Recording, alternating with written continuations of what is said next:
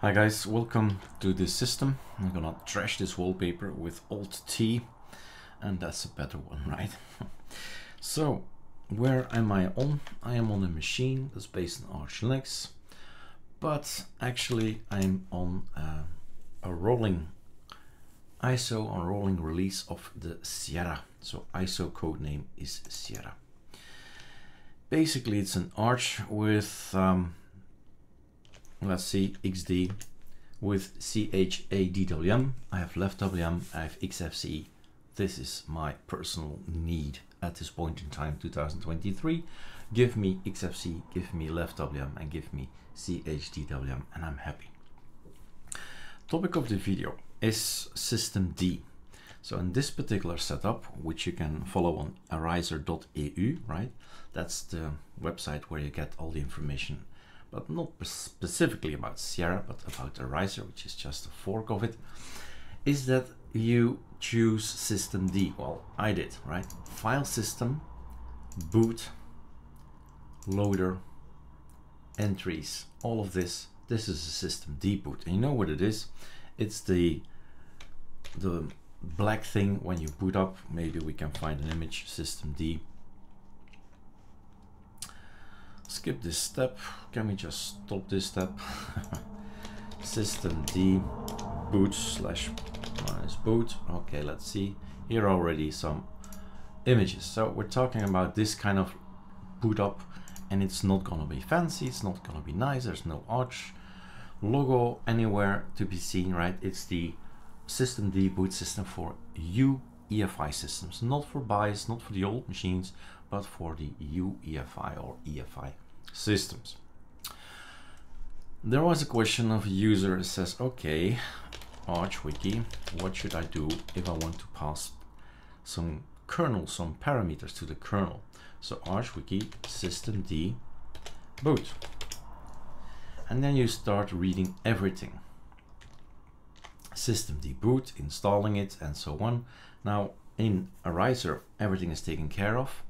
How it's installed, right? The only thing is the after rebooting, they tell you, you have an AMD, you have an Intel, you have an NVIDIA, you should add something to.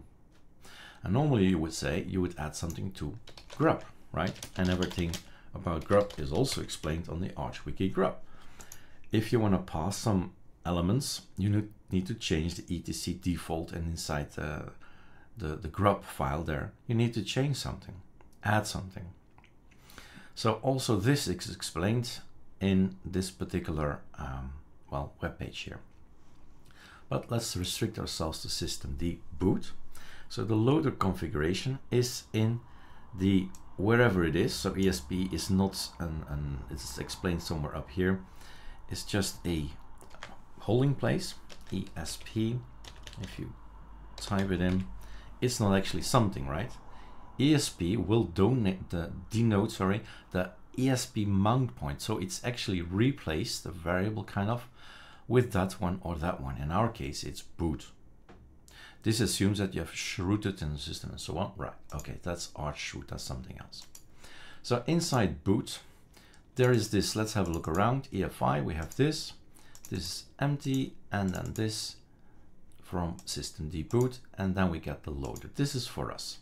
This, of course, should be present, otherwise we don't have a kernel, we don't have the Intel U code or the AMD U code, and these are all fallback, and then in its initial RAM file system for Linux. And then the loader. So these guys, we can edit these guys. So let's open up Sublime Text here. So timeout, I'm using 1. I don't need to wait 5 seconds for the thing to boot up. And if I want to go into my firmware, I'll just quickly press the arrow down and I'll be in it. Default, we have the archlinux.conf. So basically it's going to the entries, archlinux.conf. And this is where it comes interesting. So if there are things you should say to this particular Linux kernel, then there is an options line. Let's make this bigger with Super F. You can start typing all kinds of things behind here. Of course, we can't type rubbish. So whatever they advise you, whatever you read for solutions and stuff like that, you type it behind there. So And like I've given the advice to someone on Discord, system deboot, right, is not just for Arch. System deboot is also interesting for on Gen 2, for example, and we saw a great explanation there too. So read system deboot Gen 2 wiki, and here as well they say, look, you can add some things. You can tell the system here to be quiet. Launch me this Linux kernel with that init.rym file system with those options. And it's about the options that we're talking, right? It's so if anybody says you should add this or that, I think my line would be this one, because quiet is a variable we tell also in grub line. So add anything else you think that might be interesting. And for more options, there may be something in here as well. Oh, has moved to the group website. So this is the first time I have clicked that, but maybe there are some things in here. But because I remember when I was 2 years back on trying Gen 2 as a project in the holidays, right? I remember there was a great article with all the possible kernel parameters that you could pass. And that's of course interesting to read. So this is also a wiki, right? And if you're long enough on Arch, you know that down here there are references, and sometimes we're sent to Gen 2, sometimes we're sent to somewhere else, but that's it, right? This is Linux after all. It's about system deboot. It's not about Arch specifically. So anything that you'll find, solutions that you'll find for your hardware, try them out. Don't restrict yourselves in the search to a specific kind of distro, right? Think about other things, the bootloader here as well. So keep reading and testing it out. If anything fails, that's maybe something interesting to end with. There is something called Arch Shroot. And yes, of course, type Arch Wiki behind it. But this thing, this Shroot thing, is awesome. You can reinstall the bootloader if something happens. You can rebuild the init.rym file system. So if you get stuck and you have an unbootable system, this is the thing to do. Read about shrooting, or Arch Shroot is the package. And it's going to explain all kinds of things, but you know what you need to do. You type ArcoLinux.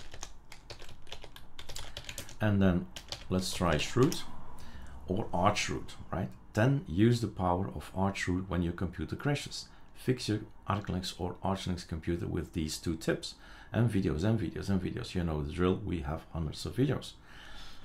From time to time we have to do that, as simple as that. Remember September 2022, grub issue, right? We had to shroot. But again, it takes, I don't know, 2 minutes after a while, and you have back your system. So Arch Shroot is something interesting to learn, even if it's just watching the video right now. Okay, so that's my advice. System deboot, you go and edit files. Where are the files? Well, here, so you need to type something behind here. This is the ArcoLinux conf. There is a fallback, so maybe you want to experiment with a fallback, maybe first, before you could do this one. I don't know. And this is just a terminal, meaning I'm just gonna boot up in a black terminal, so no desktop available. So these are the options we have in Arizer. So it's either this one you're gonna change. I'm gonna delete this text, of course. I'm not gonna save anything anyway. So close without saving, everything works just fine. Keep off Eric, otherwise, right, you have an unbootable system. So make sure you set everything right. You do your check, do your reading, and if it fails, Arch Shroot, and go back in there, delete whatever you've added, and try again. All right, cheers.